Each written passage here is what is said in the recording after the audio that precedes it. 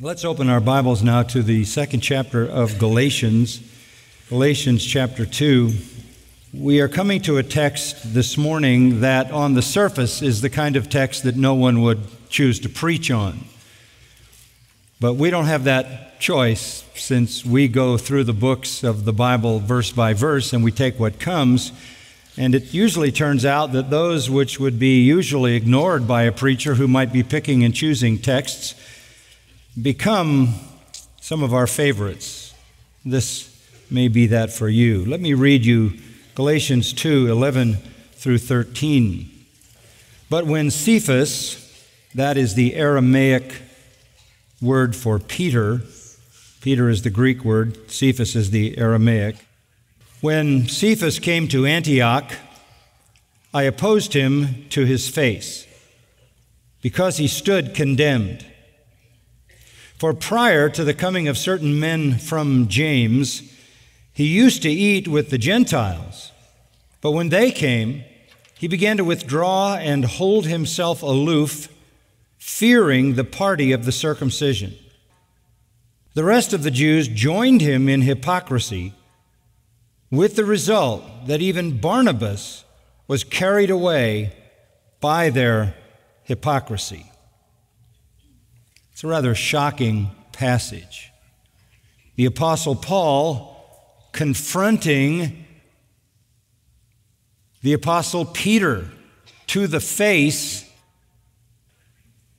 opposing him because he was to be condemned. What is behind this confrontation? In actuality, what is behind this confrontation is what is behind the book of Galatians. And what is behind the book of Galatians is Paul's desire to defend and declare the true gospel in the face of certain men who have come into the churches of Galatia and propagated false gospel. This is a polemical book. It is a fight. It is a defense of the true gospel against those who were purveyors of the false gospel. Now, with that in mind, I want to back up a little, and we'll start at altitude and then we'll come down, land on these few verses. Why does religion exist in the world? It's a big question. Why does religion exist in the world? Materialists tell us that there is nothing but the material world. There is no supernatural world. But still, religion exists. Why does it exist? And why is it so universal? And why is it so personal? And why is it in every period of time, in every location, and in every culture, every society, every ethnic group that's ever lived? Why also does religion take so many forms? Why is there religion everywhere, and why are there so many kinds of religion?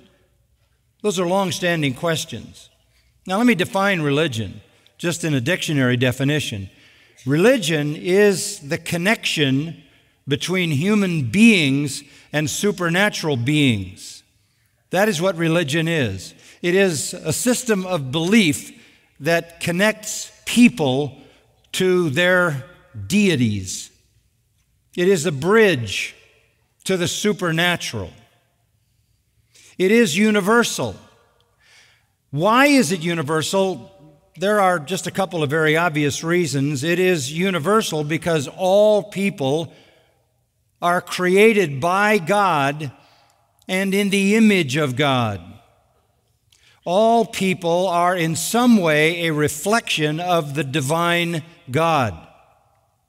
They bear the image of God, and they feel innately that connection. Someone once said it's like the blind boy who flies a kite. He can't see it, but he can feel the tug of the string that he holds in his hand. It is the tug of the eternal. It is the tug of the divine. In Romans 1, it defines it this way: the knowledge of God is in them. The knowledge of God is in them. It's part of being human. The Bible says that all societies feel after God. It's an internal impulse built in. And not only is that impulse toward God part of being human, but the law of God, that is to say, standards which God has ordained, are also built into every human being. It's Romans 2 that tells us the law of God is written in the heart. We know what is right and wrong, and that knowledge triggers our conscience to either excuse us or accuse us. That answers the reason why there is religion, because man is made for God. And has something innate in him that drives him in the direction of God, and the law of God is written in his heart, so that he has a sense of fear when he violates that law, fear of the judge, the God who made him. That is what it means to be human. But that doesn't answer the question, why are there so many forms of religion? That only answers the question of why has man a religious longing built in by God. But why are there so many forms of religion? That is not answered by looking at God. That is answered by looking in the other direction at Satan. Satan knows the true and living God. Satan knows the truth about God. Satan knows God is a Trinity, Father, Son, and Holy Spirit. Satan knows who Jesus Christ is. He knows the gospel. Even when our Lord was on earth, the demons themselves, as well as Satan, knew who he was and responded accordingly. Why does Satan then devise so many false religions? He is the arch enemy of God. He is the arch hater of God. He, along with the third of the holy angels who rebelled and fell, composed the demonic forces. Those demonic forces do all evil that they can possibly perpetrate against the purposes of God and against God himself. They give us the reason why there are so many false religions. There is only one God. There are many, many, many demons, thousands upon thousands and thousands times thousands of demons concocting false religion. That said, there are only two real religions in the world. That is the true religion of God and the false religion of Satan in its multiplicity of forms. Satan knows there is only one God and one Savior and one gospel and one salvation and one way to heaven. But he has proliferated human history and the world with as many religions as conceivable in the sinful hearts of men and the wicked minds of demons. The earth is overrun with all kinds of forms of false religion. But boiled down, there really are two religions. The true religion, which God has revealed in Scripture, which is that salvation comes by grace through faith, through believing, and all forms of false religion, which declare that salvation comes to man by man's own effort, by his own achievement, by something he does, some morality, some religiosity, some ritual, some rite, some ceremony, some behavior. Either salvation is solely by God through divine achievement, divine accomplishment, or it is by man to a total degree or some kind of degree through human achievement. Satan's religion is the religion of human achievement. God's true religion is the religion of divine accomplishment. Now, I want you to understand this because it's how you define the whole world of religion. So go back to the book of Genesis. Back to Genesis. And I want you to see this in its large context. Genesis 1 and 2, God creates in 6 days everything in the universe, absolutely everything in the universe, the macrocosm of the universe, the microcosm of the universe, created it in 6 days. When he finished creating it, he pronounced this statement, verse 31 of Genesis 1, God saw all that he had made, and behold, it was very good. It was very good. A perfect creation, including man, a perfect creation. There's no sin. Chapter 2, which recapitulates the creation of man on the 6th day, ends this way in verse 25. And the man and his wife were both naked and were not ashamed. There was nothing to be ashamed of. There was no sin. You have a perfect universe, and you have a perfect man and a perfect woman, sinless. There is therefore no religion. There is no bridge to God. There is no way to God because there is no barrier. There is no alienation. There is no separation. Adam and Eve are living in the garden in the fellowship of God. It is a full, blessed, pure, righteous fellowship. There's no alienation. There's no separation. There's no need for a religion. No need to find a way to reconcile with God. God is not alienated. The sinner has not yet sinned. Come to chapter 3. And immediately Satan finds Eve. Eve finds Adam. They disobey God. You remember the fall occurs there. Now sin has entered the world. Immediately there is alienation and separation. Go down to verse 7. The eyes of both of them were opened. They knew that they were naked, and now all of a sudden they are naked and there is shame. And they sewed fig leaves together and made themselves loin coverings. They heard the sound of the Lord God walking in the garden in the cool of the day, and the man and his wife hid themselves from the presence of the Lord God among the trees of the garden. Now we have gone from communion to alienation, fellowship to separation. Sin has separated man from God. Now we have the need for reconciliation. What did Adam and Eve do? Verse 7. They sewed fig leaves together and made themselves loin coverings. That is the launch of false religion. That is the launch of false religion. That is the symbol of false religion. That is the first act of man to create a way in which he himself could deal with his own shame, in which he could cover his own iniquity. And then he hides because he hasn't yet found a way to face God. This is the birth of false religion. Men make ways to cover their own sin,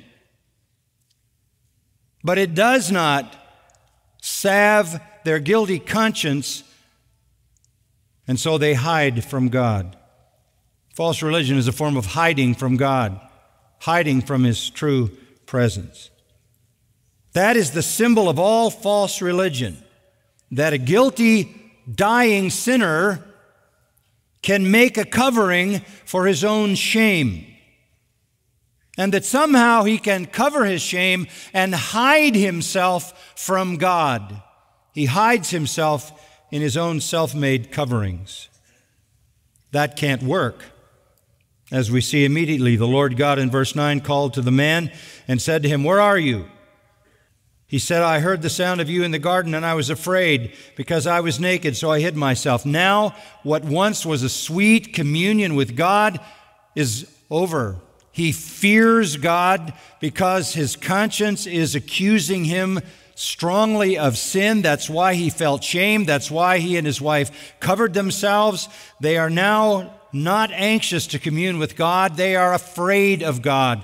They are hiding from God. God has become fearful, terrifying to them. Why? Because God said in chapter 2, verses 15 to 17, don't eat of the tree of the knowledge of good and evil, and if you eat, you will die. God has now become their hunter. God is stalking them to kill them. That's what they feel. Their relationship to God is dramatically changed, and that is the relationship to God that every human being since has. And religion comes along and says, make some leaves, make yourselves some covering for your shame. It doesn't work. It doesn't work. God exposes their sin, and then God begins to curse them. Curses the serpent,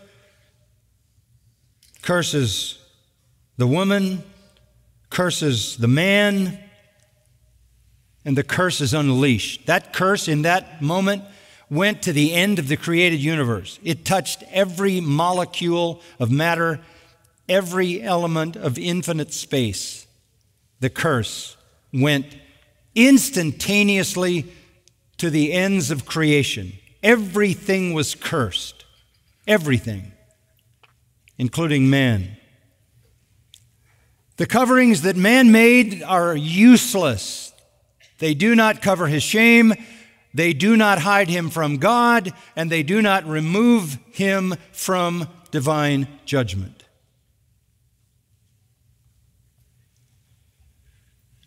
And then verse 21, the Lord God made garments of skin for Adam and his wife and clothed them.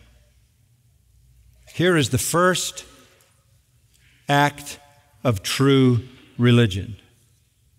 If the sinner is to have a covering, it has to come from God, and it has to come by death. It has to come from God, and it has to come by death. This is the first death since creation began. This is the first death, and God is the killer. This, of course, is the primary reason in the book of Genesis that you cannot put evolution in chapter 1 and 2, because nothing dies. The theory of evolution is simply an elongated series of deaths.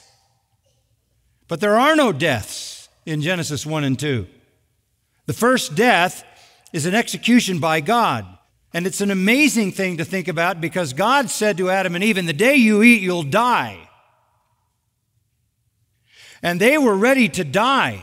They were covering themselves to hide themselves from God for fear that their death was coming. And they saw a death, but amazingly, it was the death of an innocent substitute. And here at the very beginning in the garden itself is the introduction of the Christian doctrine of substitutionary death. An innocent animal gives its life to provide covering for sinners who cannot cover themselves. So in the garden, you have the beginning of false religion in the covering that Adam and Eve made, and the beginning of true religion, which is the covering that only God can make through death. Through death. From that point on, those two religions have never changed. There is the true religion that requires death, the death of the substitute.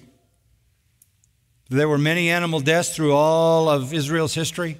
None of them could atone for sin, but they all pictured the one who would die as the Lamb of God and take away the sins of the world.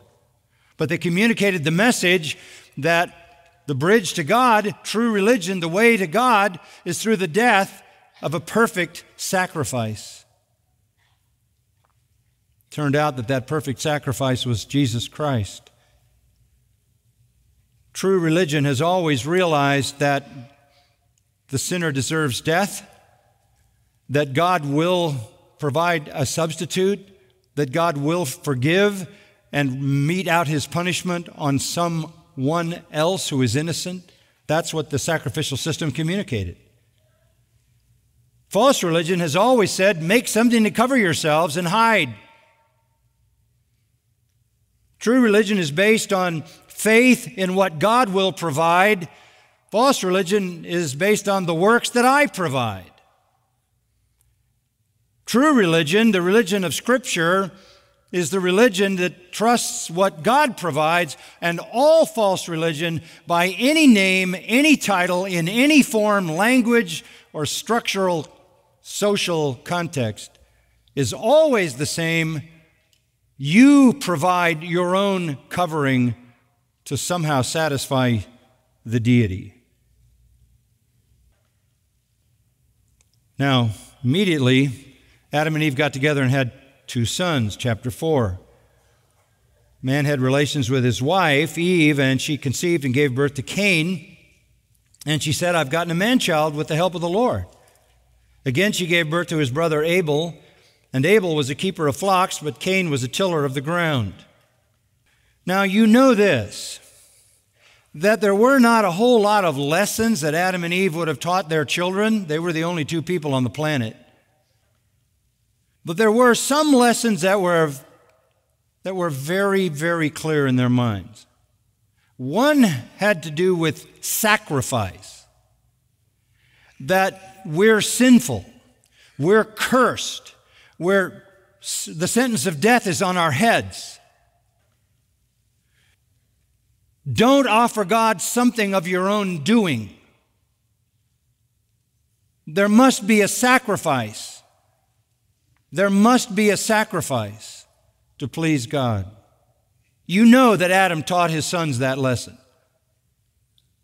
because that is the one lesson they learned that's recorded here in Genesis. So it came time for the offering. Verse 3, in the course of time, Cain brought an offering to the Lord of the fruit of the ground. This is exactly what his parents did the first time. He's going to bring something that he received, that he harvested from the work of his hands. And he's going to try to come before God and cover his sin in that way. Abel, verse 4 on his part, also brought of the firstlings of his flock. That means the best of the flock. And their fat portions, a full fatted animal. And the Lord had regard for Abel and his offering, but for Cain and for his offering he had no regard. Now here again you see the 2 kinds of religion. God accepts the sacrifice because sin requires a death. The death of an innocent substitute God will accept if the heart is right.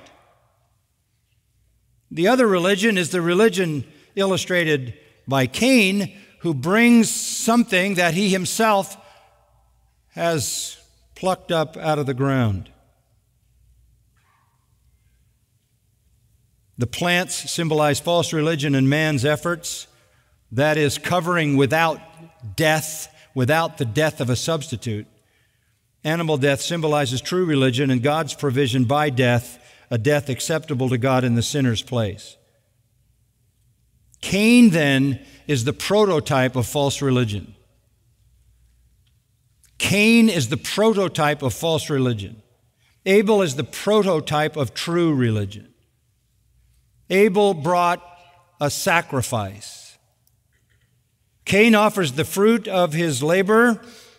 That becomes the endless pattern of false religion.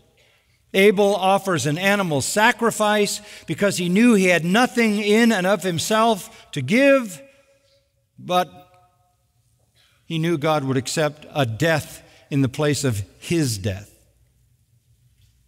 That's how it has to be. Salvation would come by the death of an acceptable, innocent substitute. The story turns very, very sadly to murder. Verse 5, Cain became very angry. His countenance fell. He's starting to feel the guilt. The Lord said to Cain, "Why are you angry? Why is your countenance fallen? If you do well, will not your countenance be lifted up?" If you'd have done the right thing, if you'd have done what you were instructed to do, you wouldn't be in this condition where you're both angry and feeling guilt and remorse. If you do not do well, sin is crouching at the door, and its desire is for you, but you must master it. Cain told Abel his brother, and it came about when they were in the field that Cain rose up against Abel his brother and killed him. And here is the other thing that you need to learn from this. True religion has always been slaughtered by false religion. Look at the world. It is always false religion that leads the massacre against the true people of God. False religion in some form.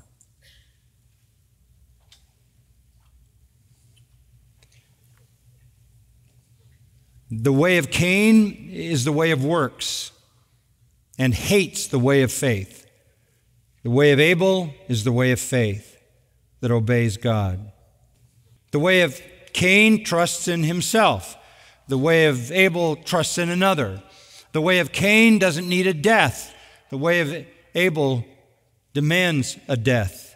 And as the history goes from there, at the Tower of Babel, the people followed the way of Cain. They would build a tower to God, and judgment came. On the other hand, there was Noah, who followed the way of Abel. But it was only Noah and his sons and daughters, and the rest of the world was engulfed in the way of Cain, and consequently engulfed in the death that came to them through the global flood.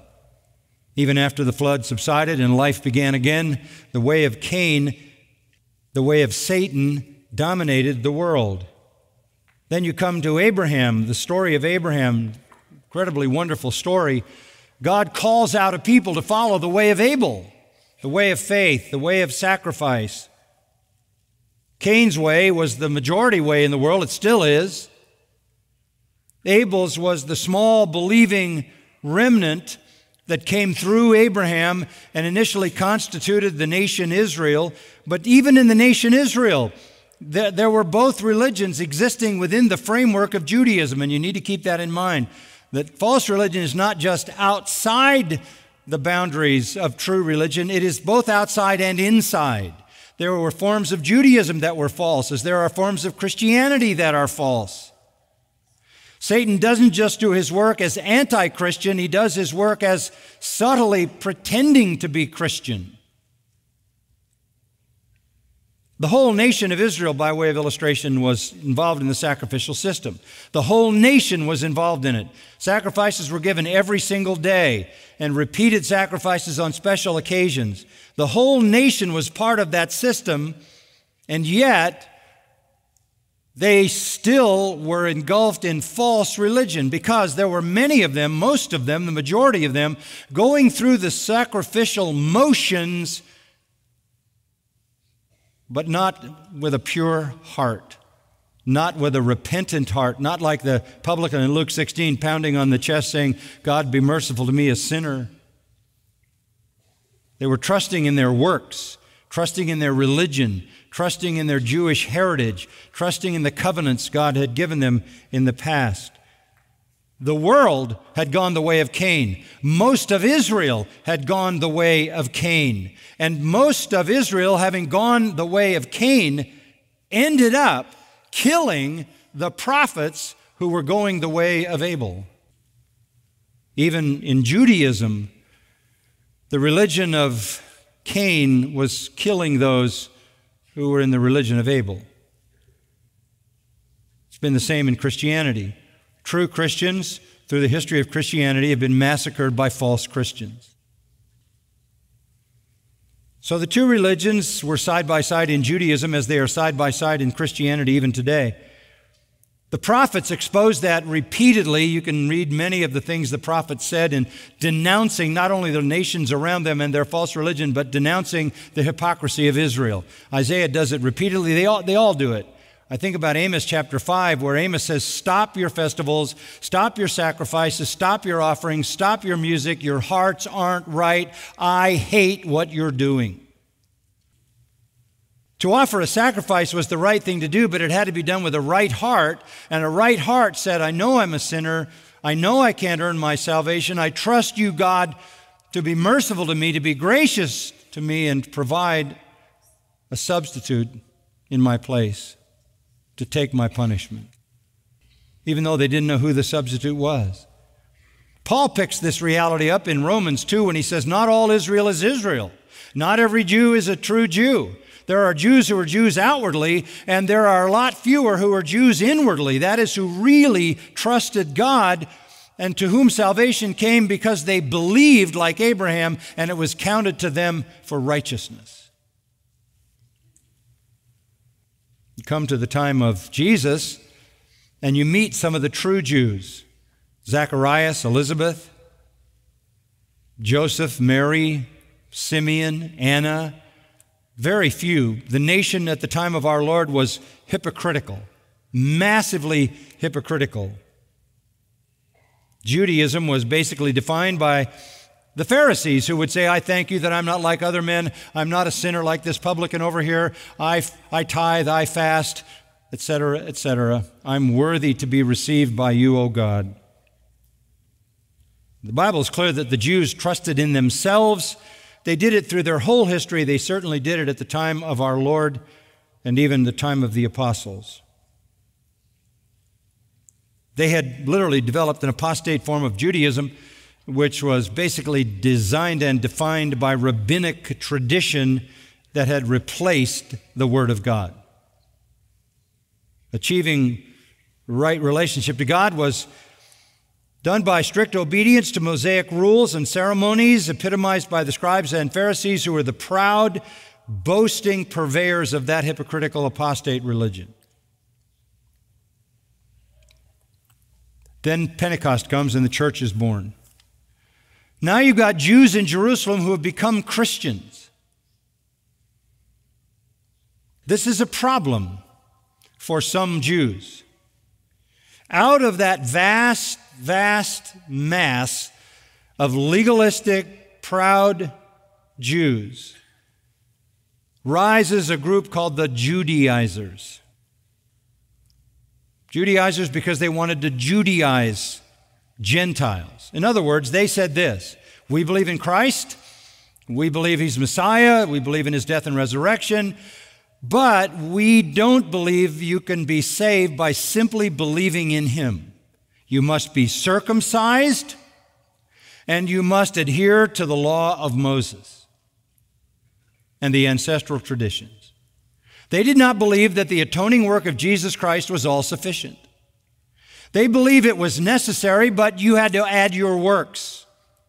That essentially is what all false forms of Christianity also say today. They denied, rejected the sufficiency of the atoning substitutionary death of Jesus and demanded that Gentile converts be circumcised and adhere to Mosaic rules and traditions. They were so adamant about this that they trailed the Apostle Paul in his ministry and went into the churches that he founded and began to propagate this and tell the Gentiles, you are not truly saved unless you are circumcised and adhere to the Mosaic rules. You are not truly saved. It is in the face of this, and now you can go back to Galatians, that Paul wrote Galatians, the first of his 13 letters. Is it true? Do Gentiles have to go through Mosaic formulas, circumcision and ritual and rules? Do they have to be circumcised? Paul writes Galatians to say absolutely not. He said it in Romans. We read it, didn't we, in chapter 4. Abraham himself believed that it was counted to him for righteousness before he was ever circumcised. Circumcision plays no role in that. And the Mosaic law didn't come till long after Abraham. Paul sees this addition to Christ. Yes, he died and rose, but it's not enough. You have to be circumcised. You have to adhere to the law. Paul saw that as a false gospel, and in chapter 1, verses 8 and 9, he pronounced a curse on anybody who preaches that, as we've been seeing. Paul is fighting now. This is a polemical book. He's fighting for the true gospel. The gospel of grace alone, through Christ alone, received by faith alone. Now let me sum up what Paul would say, based on what we read in Romans 4 and what's before us. At no time in history has any person been saved, made right with God, been forgiven, escaped judgment because of anything that person has done. At no time. No one has ever been saved by works. Never. That is the way of Cain. No one ever saved by works. That is why faith is so much the subject that dominates Paul's letters. So he's writing because the Judaizers have gone into the region of Galatia. They've gone into the churches of Lystra, Iconium, Derbe, and Antioch, and they've taken this false gospel, this damning gospel in, and they've confused the people. It's not that the believers have lost their salvation, you can't lose it. It's that they've become confused about what the gospel really is, and because they're confused about the gospel, they're subject then to proclaim a false gospel. Paul is not trying to save them as if they could be lost again.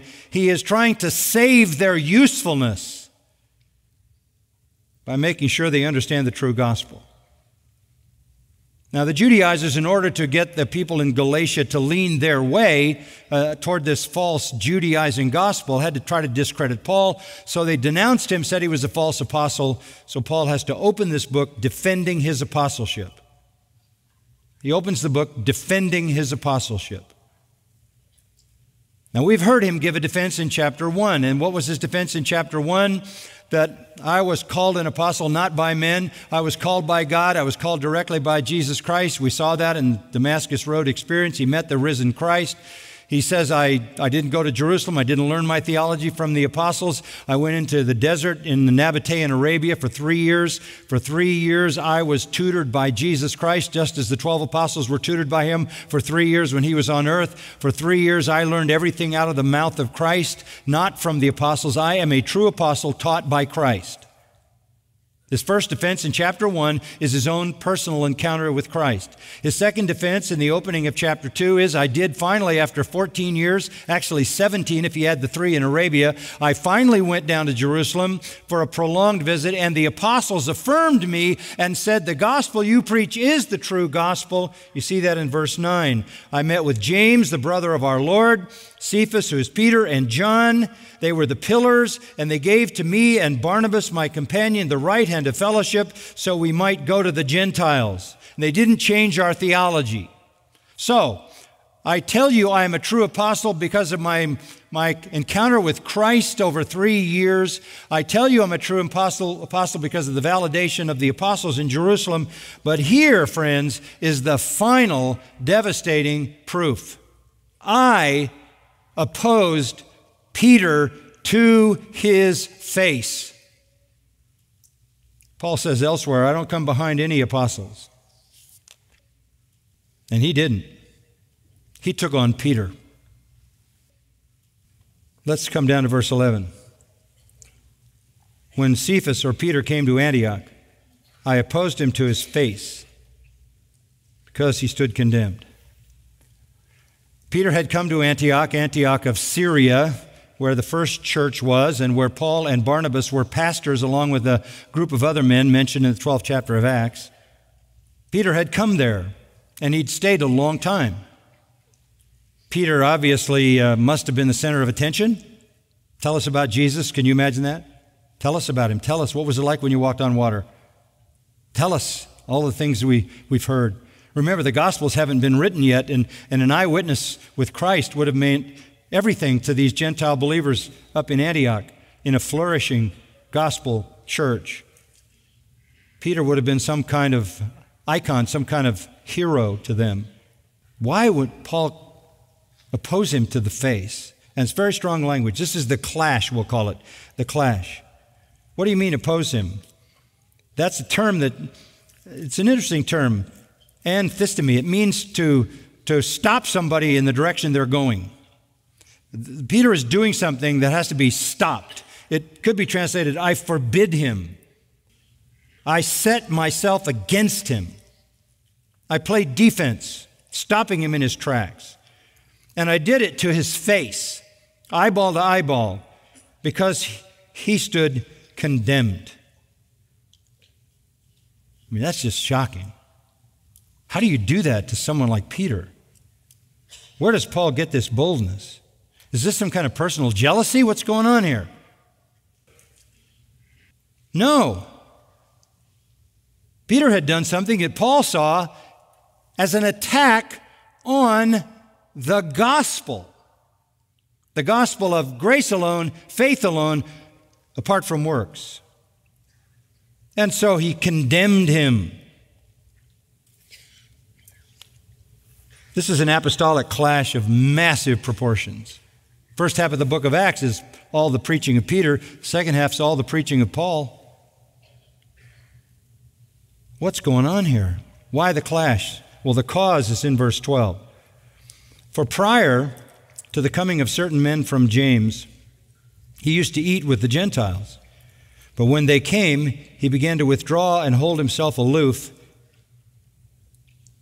fearing the party of the circumcision. Wow. What's going on? Is this personal jealousy? Not at all. Let me unfold this for you. Prior to the coming of certain men from James. James is the head of the Jerusalem church, the brother of our Lord. He's kind of the leader there. We see that in the 15th chapter of Acts. So here comes some men. I don't think James sent these men. I think they said they were from James and they had some connection to the Jerusalem church. At this time, that's the mother church. That's the church. So somehow they were associated with it. And prior to the arrival of these men who came from the Jerusalem church and said they had a connection with James, Peter used to eat with the Gentiles. Now, why is that a big deal? Because Jews didn't eat with Gentiles. Just as a normal rule of life, Jews didn't eat with Gentiles. Forget Christianity, forget the gospel, forget the church. Jews didn't do that. A Gentile was unclean, a Gentile home was unclean, a Gentile utensil was unclean. They couldn't go near Gentiles. They couldn't eat off the dish a Gentile offered them. And these were rabbinic standards that were iron-fisted laws. It was believed that all Gentile food was contaminated by being unclean, to say nothing of that which was not kosher, not according to the standards of the Mosaic dietary laws. So what you had was the Jews holding to their own dietary laws and a kind of developing racism toward Gentiles. We saw the racism even in the day of Jonah, where he didn't want to see Gentiles repent. Jews resented, hated Gentiles, and they kept separate. Peter was raised in that environment. He comes to Antioch. He's in a Gentile church, and what does he do? He does what a Jew would never do. He used to eat with the Gentiles. What is that saying? That he knows that the lesson he learned in Acts 10, rise, Peter, kill and eat, there's nothing unclean anymore. Nothing unclean anymore. The dietary laws are over. In Christ, the middle wall is broken down. Jew and Gentile are one. In Christ, there's neither Jew nor Greek. That's all over with. That's all over. He knows that. He also knows that they are brothers and sisters in Christ. And when he eats with them, it's not just a meal. It's the love feast. It's the Lord's table. He's just living life with the Gentiles. He's with them all the time. They're being served the same food. He's finding out what it is to eat all the stuff that Jews could never eat. He's been liberated. He is turning his back on the Holocaust, the list of elder traditions that prescribed certain kinds of food, and the fact that you couldn't eat certain kinds of meat. You couldn't eat meat that was butchered by a Gentile, or that was a part of it was offered to idols, or violated the laws of Moses, or had been in the hands of Gentiles, or served on Gentile plates, and all of that. And all of a sudden, that's not even an issue. Peter's having a great time. He's discovering all kinds of foods that he'd never eaten before, eating with Gentiles, his brothers and sisters in Christ, until certain men show up. And he began to withdraw and hold himself aloof. He pulled back. They would have criticized him mercilessly for eating with those Gentiles. And they would have said this: not only are you not to eat with Gentiles, they're not believers because they haven't been circumcised and they don't adhere to Mosaic rules. So you're eating not only with Gentiles who are unclean, but you're eating with non-believers. And they obviously intimidated Peter.